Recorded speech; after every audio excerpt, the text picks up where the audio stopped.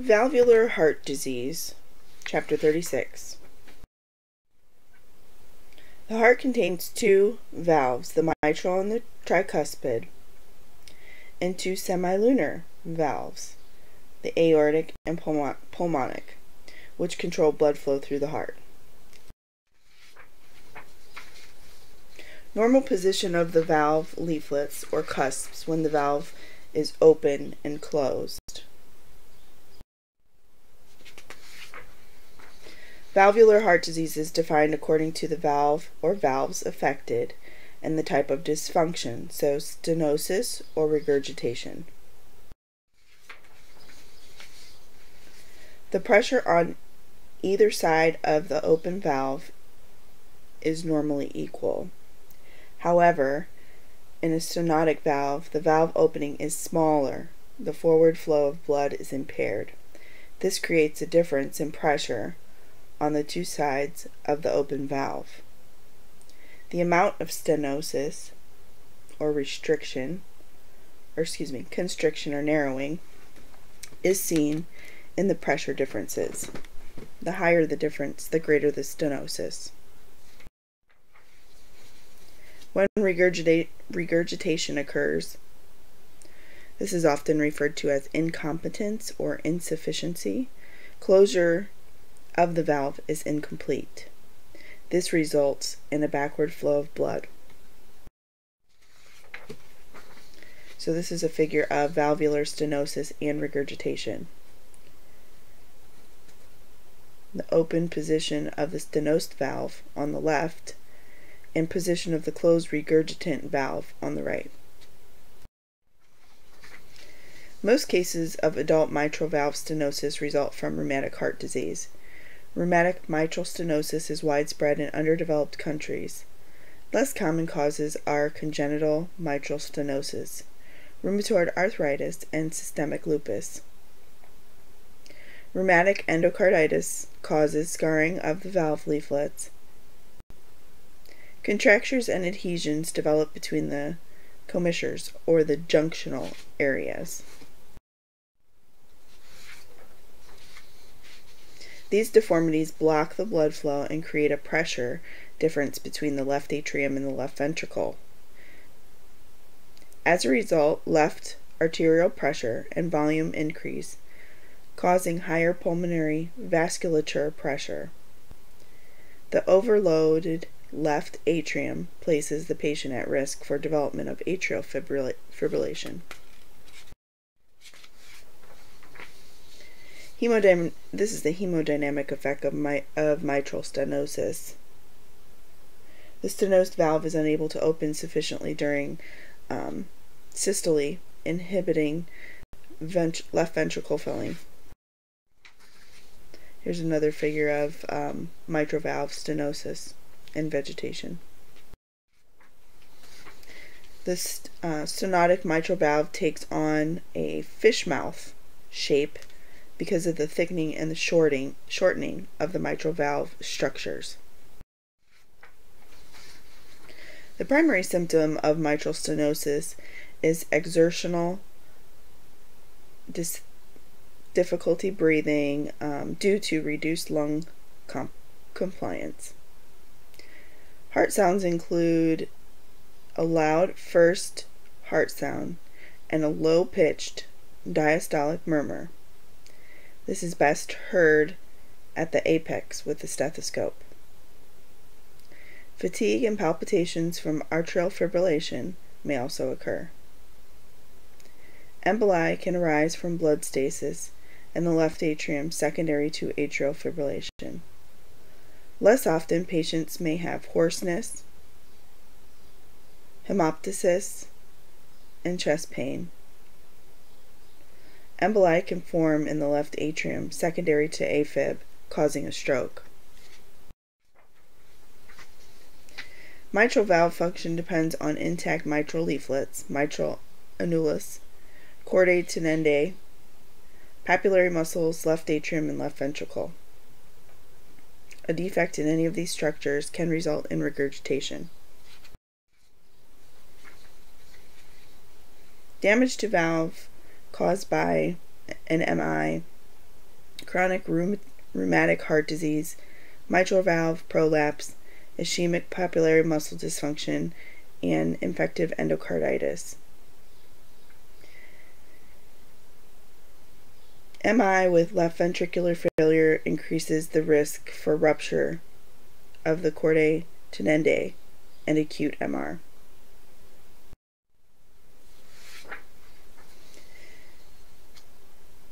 Mitral valve regurgitation allows blood to flow backward from the left ventricle to the left atrium due to incomplete valve closure during systole.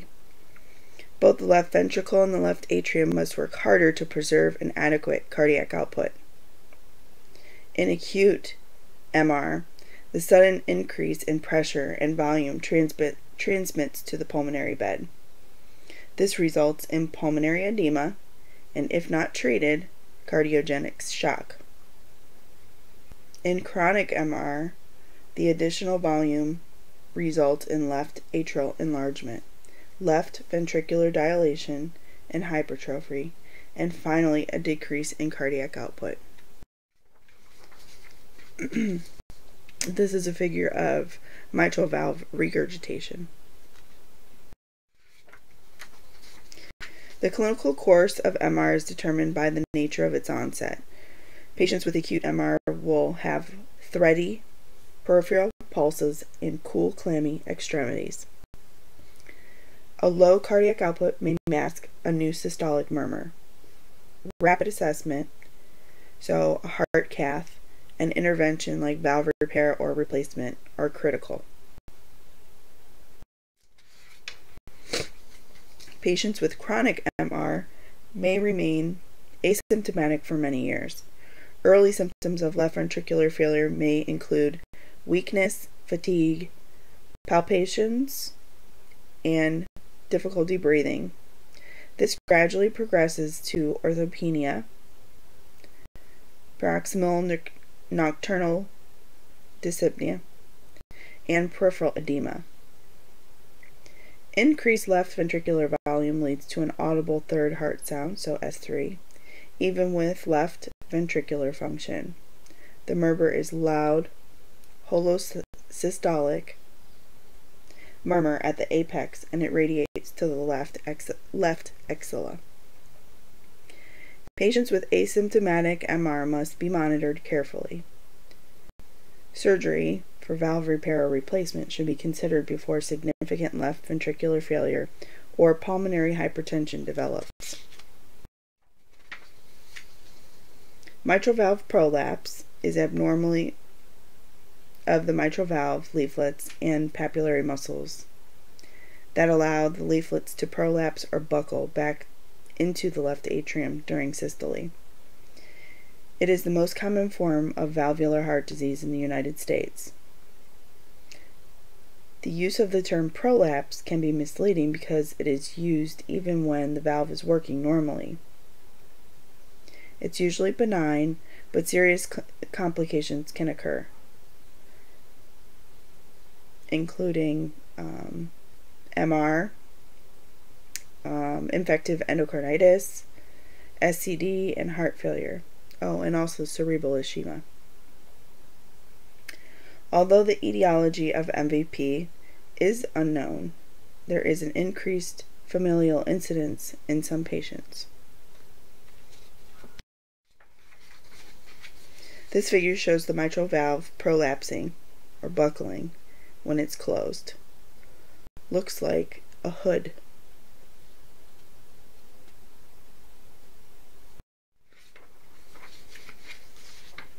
M mode and 2D echocardiography are used to confirm MVP. MVP, excuse me. MVP covers a broad range of severity. Most patients are asymptomatic and remain so for their entire lives. About 10% of those MVP become symptomatic. A characteristic is a murmur from regurgitation that is loud during systole. MVP does not alter S1 or S2 heart sounds. Severe mitral regurgitation is uncommon but serious complication of MVP. Dysrhythmia is most commonly ventricular premature contractions, so PVCs. Proximal supraventricular tachycardia and ventricular tachycardia may cause palpitations, lightheadedness, and dizziness. Infective endocarditis may occur in patients with mitral regurgitation associated with MVP. Patients may or may not have chest pain. The cause of the chest pain is not known. It may be the result of abnormal tension on the papillary muscles. If chest pain occurs, episodes tend to occur in clusters, especially during periods of emotional stress. Difficulty breathing, palpitations, and syncope may occasionally accompany the chest pain and do not respond to anti-anginal treatment, so the nitrates aren't going to work. Beta blockers may be given to control palpitations and chest pain. Encourage the patient to stay hydrated, exercise regularly, and avoid caffeine. Patients with MVP generally have a benign, manageable course unless problems related to mitral regurgitation develop. No accepted medical therapy appears to delay the need for valve surgery in this group. A teaching plan for patients with MVP is presented on Table 36-11. When teaching the patient and or caregiver how to manage mitral valve prolapse, you should number 1, teach the patient the importance of antibiotic prophylaxis for endocarditis before undergoing certain procedures if the patient has MVP with regurgitation. Number 2, instruct the patient to take all drugs as prescribed. For example, make sure that they know they have to take those beta blockers to control their palpitations and their chest pain. Number 3, advise the patient to adopt healthy eating habits. Avoid caffeine because it is a stimulant and may exacerbate symptoms. 4, you got to counsel your patient who uses diet pills or other over-the-counter drugs to check for common ingredients that are stimulants. So they need to look for anything that has ephedrine or caffeine in it. Those too will exacerbate symptoms. Encourage the patient to begin or maintain an exercise program to achieve optimal health. Instruct the patient to contact their healthcare provider or emergency medical services if symptoms develop or worsen. So if they start to feel the palpitations, fatigue, shortness of breath, or anxiety.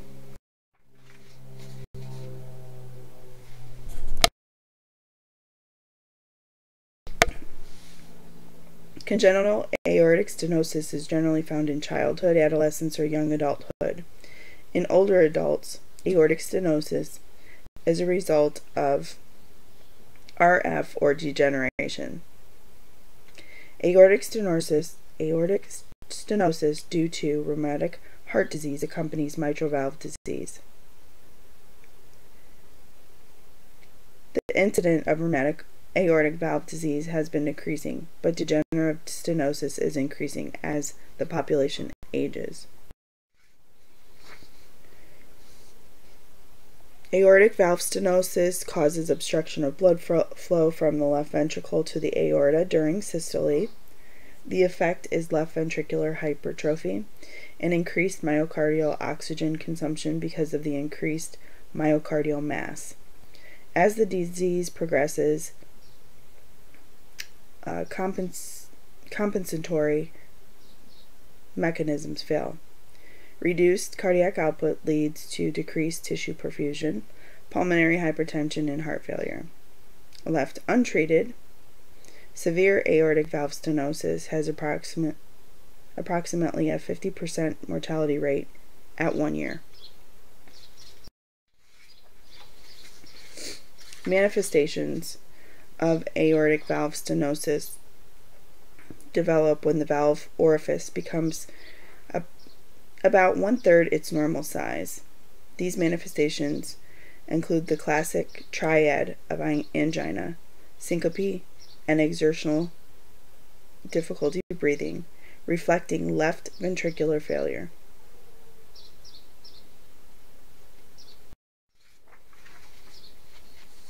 Auscultation of aortic valve stenosis often reveals a normal or soft S1, a diminished or absent S2, a systolic murmur, and a prominent S4.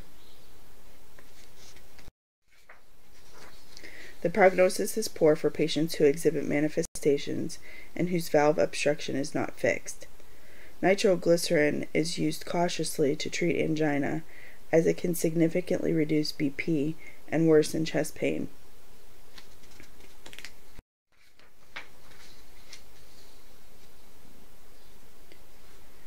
So the nurse is caring for a patient with aortic stenosis. For what should the nurse assess the patient?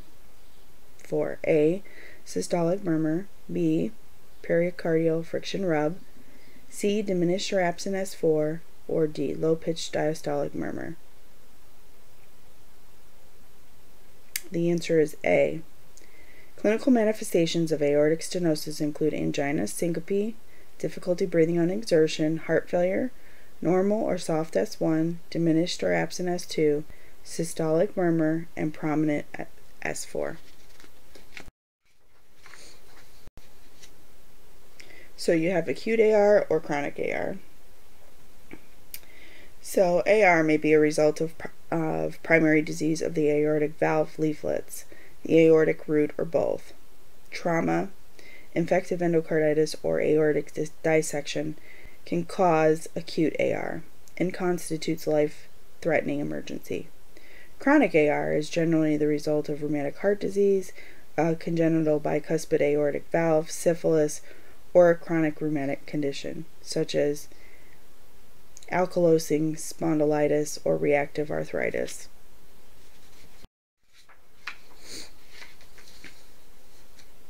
AR causes retrograde, or that just means backward, blood flow from the ascending aorta into the left ventricle during diastole. This results in volume overload. The left ventricle initially compensates for chronic AR by dilation and hypertrophy. Myocardial contractility eventually declines, and blood volume in the left atrium and pulmonary beds increase. This leads to pulmonary hypertension and right ventricular failure. Patients with acute AR have sudden signs of cardiovascular collapse. The patient develops severe difficulty breathing, chest pain, hypotension, indicating left ventricular failure and cardiogenic shock. It really is a life-threatening emergency.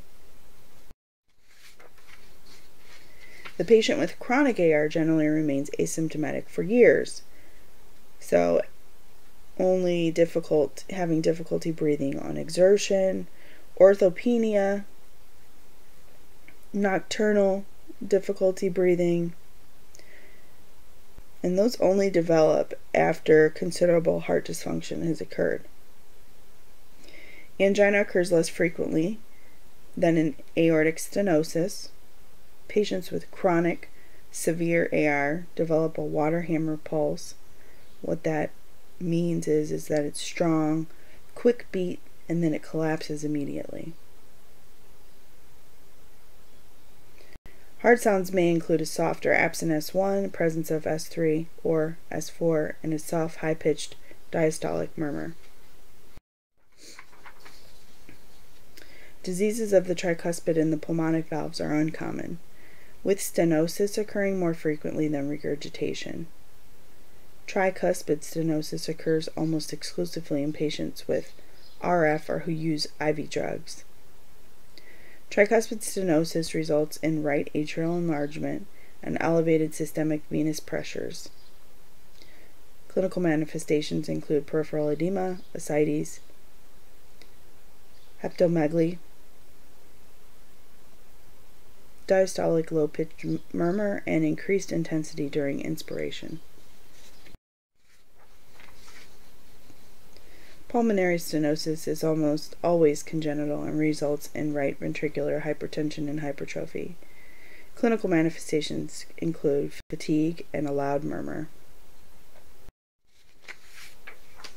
Diagnosis of valvular heart disease includes information from the patient's history and physical examination, and a variety of tests. A CT scan of the chest with contrast is the gold standard for evaluating aortic disorders. An echocardiogram reveals valve structure, function, and heart chamber size. Transesophageal echocardiography and Doppler color flow imaging help diagnose and monitor valvular heart disease progression. Chest x-rays reveal the heart size, altered pulmonary circulation, and valve calcification. An ECG identifies heart rate rhythm and any ischemia or ventricular hypertrophy. Heart cath detects pressure changes in the heart chambers, records pressure differences across the valves, and measures the size of the valve openings. An important aspect of conservative management of valvular heart disease is prevention of recurrent RF and IE. Treatment depends on the valve involved and the disease severity. It focuses on preventing exacerbations of heart failure, acute pulmonary edema, thromboembolism, and recurrent endocarditis. Heart failure is treated with vasodilators, positive inotropes, beta blockers, diuretics, and low-sodium diet. Anticoagulant therapy prevents and treats systemic or pulmonary emboli. It is used prophylactically in patients with AFib. Atrial dysrhythmias are common and treated with calcium channel blockers, beta blockers, antidysrhythmic drugs, or electrical cardioversion.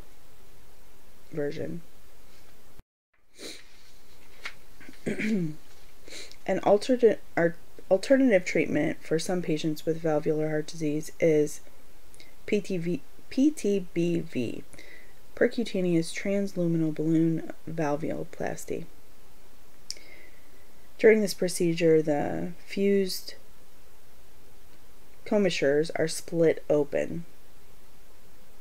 The balloon valvuloplasty is used for mitral, tricuspid, and pulmonic stenosis, and less often for aortic stenosis. The procedure is done in the heart cath lab. It involves threading a balloon-tipped catheter from the femoral artery or vein to the stenotic valve. The balloon is inflated in an attempt to separate the valve leaflets. A single or double balloon technique may be used in the procedure. Currently, the use of a single balloon with hourglass shape allows sequential inflation. This technique is most popular because it's easy and has good results with few complications. The procedure is generally indicated for older adults and for those who are poor surgery candidates. The long-term results are similar to surgical results. The decision for surgical intervention depends on the patient's clinical state using the New York Heart Association classification system for functional disability. The type of surgery can be valve repair or valve replacement. The procedure that is used depends on number 1, the valves involved, number 2, pathology and severity of the disease, and number 3, the patient's clinical condition. Valve repair is usually the surgical procedure of choice. It has a lower operative mortality rate than valve replacement, and is often used in mitral or tricuspid valvular disease. Although valve repair avoids the risk of replacement, it may not restore total valve function.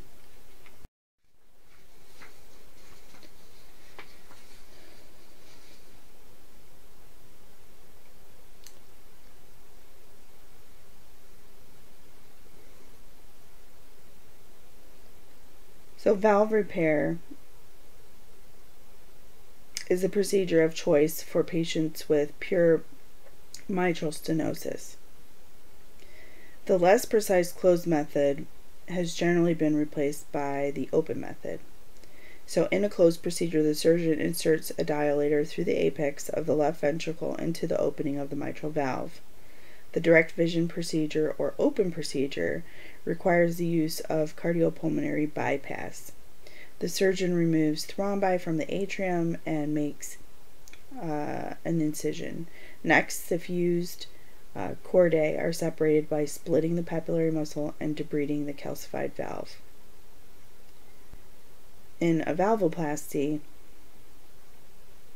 this involves repair of the valve by suturing the torn leaflets. Chordae tendendae, or papillary muscles. It is primarily used to treat mitral or tricuspid regurgitation. It's minimally invasive valvoplasty. Surgery involves a robotic or thoracoscopic surgical system. Results compare with those of an open procedure. In addition, shorter lengths of stay, fewer blood transfusions, less pain, and lower risk of sternal infection and postoperative AFib have been reported. For patients with mitral or tricuspid regurgitation, further valve repair or reconstruction using annuloplasty is an option. This involves reconstruction of the annulus with or without the aid of prosthetic rings.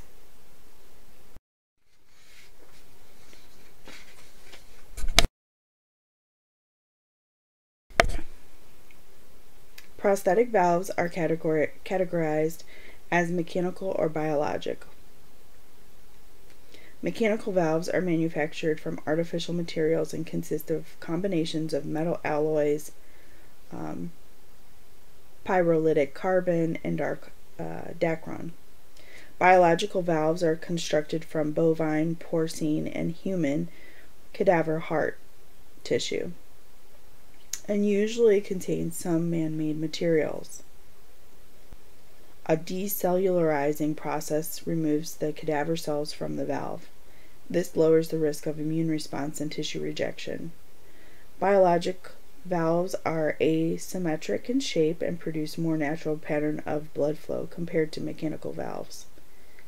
Asymmetric mechanical valve prototypes are being tested.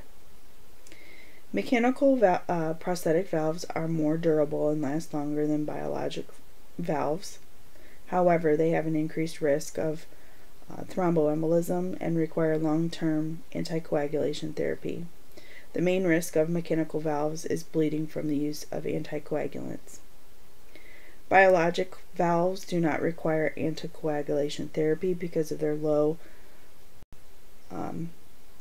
risk of bleeding. However, they are less durable and tend to cause early calcification, tissue degeneration, and stiffening of the leaflets.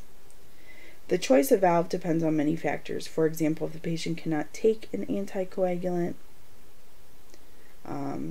a biological valve is considered. A mechanical valve may be best for a younger patient because it's more durable.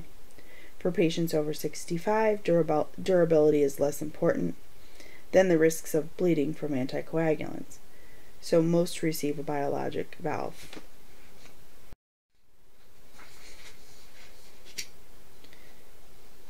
Figure A is a Starr-Edwards caged ball valve. Figure B is St. Jude bileaflet valve. Figure C is Carpentier/Edwards porcine. And figure D, core valve transcatheter aortic valve. A wide variety of prosthetic valves are available for use. Desirable valves are non-thrombogenic and durable, and create minimal stenosis. Prolonged waiting time for aortic valve replacement is associated with greater mortality and should be done on a semi-urgent basis. Obtain the following health information related to the health history and functional health patterns from the patient. Past medical history should include rheumatic fever, infective endocarditis, congenital defects, heart attack, chest trauma, cardiomyopathy, syphilis, Marfan syndrome, streptococcal infections. We want to find out if they've had any of those things. Functional health patterns. So for their health perception and health management, have they used any IV drugs, or are they fatigued? Activity and exercise. We are going to assess to see if they have palpitations, generalized weakness, activity intolerance, dizziness, fainting, difficulty breathing on exertion, cough, hemoptysis, orthopnea. Their sleep and rest patterns. We want to find out if they're having difficulty breathing in the middle of the night.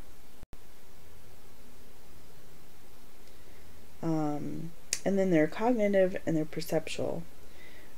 Are they experiencing any angina or atypical chest pain? We're going to perform a focused physical assessment for the following clinical manifestations. We're going to assess for a fever. When we're looking at their skin, are they experiencing diaphoresis, flushing, cyanosis, clubbing, or peripheral edema? Their respiratory, are they experiencing crackles, wheezes, or hoarseness? Cardiovascular, any abnormal heart sounds, including murmurs, S3 and S4.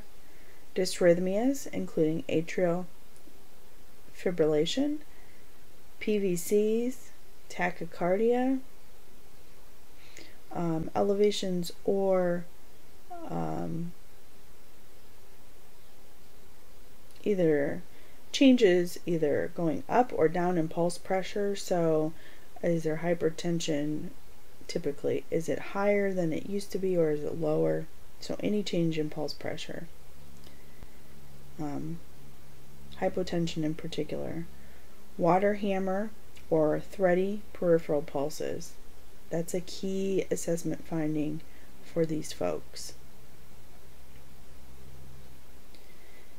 Gastro, we're going to assess for enlarged liver, ascites, unexplained weight gain.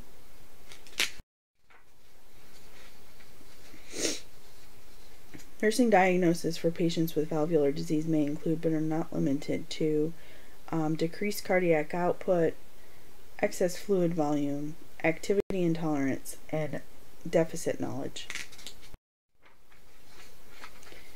The overall goals for a patient with valve disease include normal cardiac function, improved activity tolerance, and an understanding of the disease process and health maintenance measures.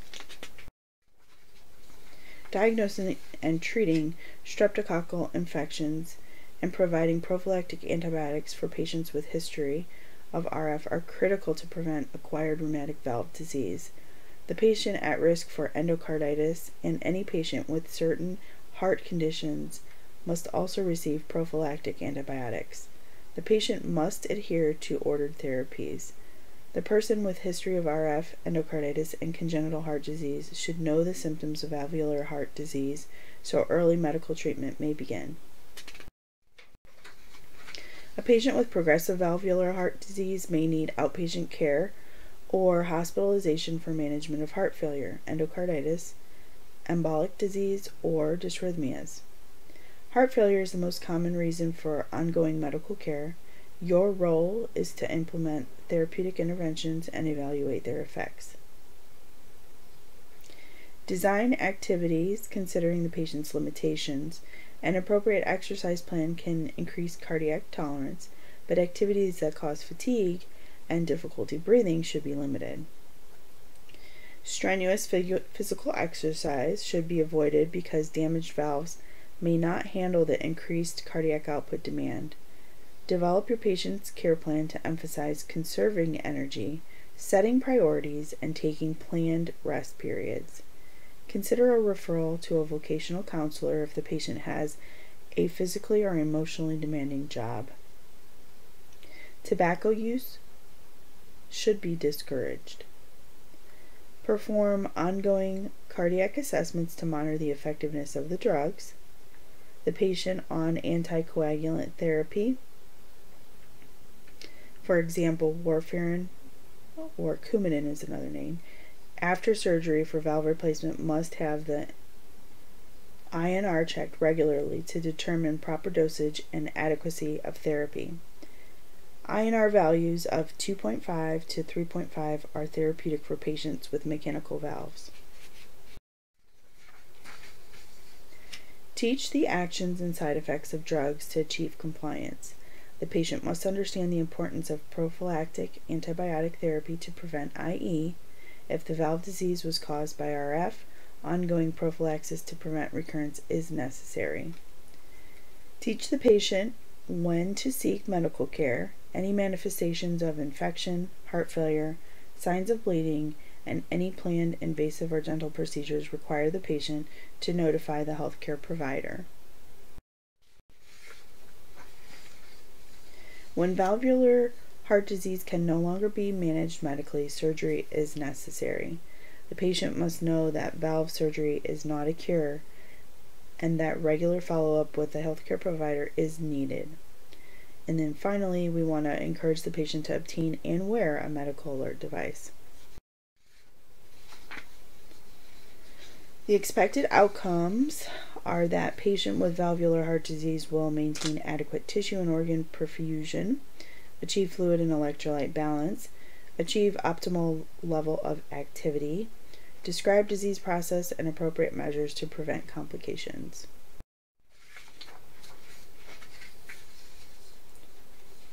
A 19-year-old patient with rheumatic heart disease is admitted to the hospital with recurrence of rheumatic fever. In planning care for the patient, which nursing diagnosis should the nurse include? A. Ineffective coping related to refusal to carry out health promotion activities. B. Risk for infection related to recent exposure to group A, beta hemolytic streptococci. C. Impaired adjustment related to unsuccessful lifestyle modifications, goal setting, and problem solving. Or D. Ineffective health management related to lack of knowledge about long-term prophylactic antibiotic therapy. The answer is D. A patient with a history of rheumatic fever and rheumatic heart disease will need long-term or lifelong continuous prophylactic antibiotics to prevent recurrence of the disease.